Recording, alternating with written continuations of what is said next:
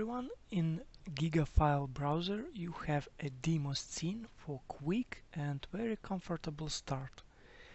Uh, let's see. Let's create some test file in the application persistent data folder. Let's call it test file and put here some test text, right? And save it. Okay. And if we launch the demo, we can choose directory.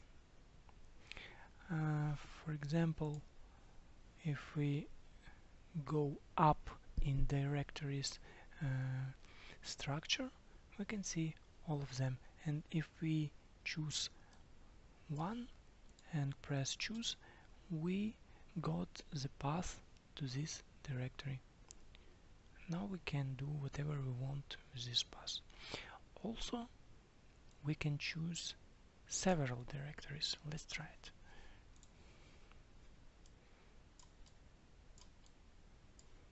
Choose, and we got a list of paths with all directories. Next, let's choose a file. Here we can see a test file which we just created, and here is the path to this file, and the same for several files. Let's duplicate it, copy. You can cancel, and this is handled as a cancel option. Now do it for both, and we can see a list of files selected. Now let's see to the demo script. So we also can specify a smart color parameter which define entire color scheme style of the Giga file browser UI. Let's do it. As you can see, we changed entire design with a single color parameter, so every style is available. Try to play with it and set up according to your preferences, right? Very cool.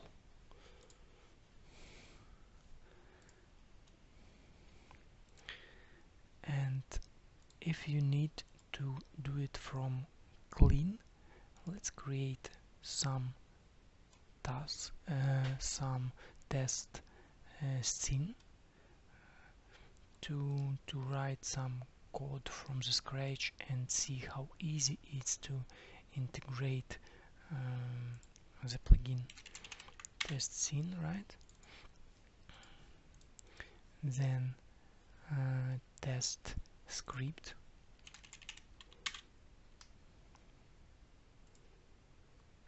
Let's attach it to any kind of object.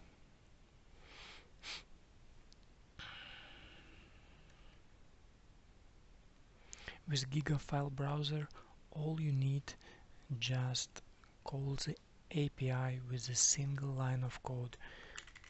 Let's try to do it. Beautify the form, and then Giga file browser. Let's do it like this.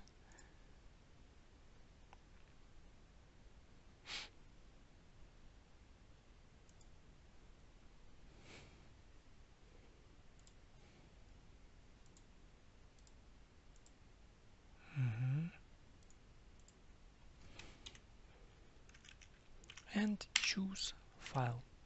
As a parameters, you can specify a callback function for choosing the file.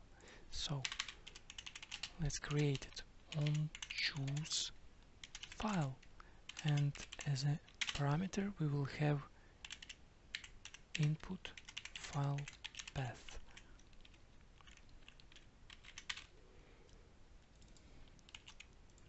So once we start the game, choose file will open the file browser user interface, which is totally cross-platform between all platforms and doesn't contains any native libraries references which should be updated frequently.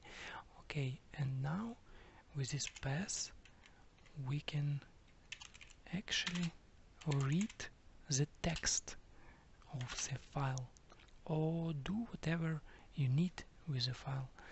Okay, let's use some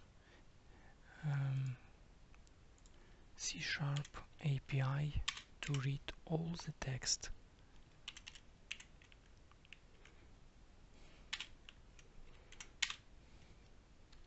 And print this to console. Okay, fine. Now it should compile and we're ready to go.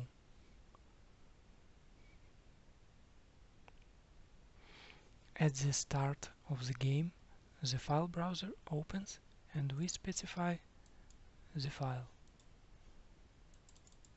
Oh, I need what we should do as well.